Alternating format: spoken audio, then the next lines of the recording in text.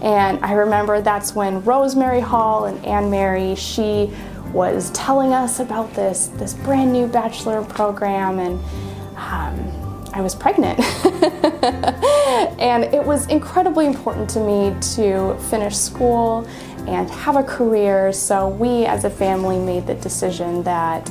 I would stay at home,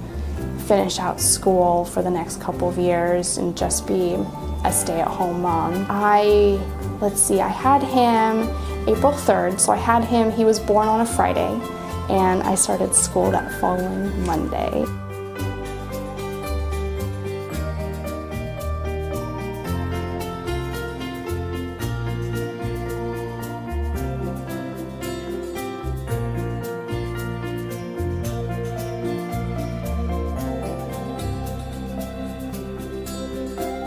Bellevue College had a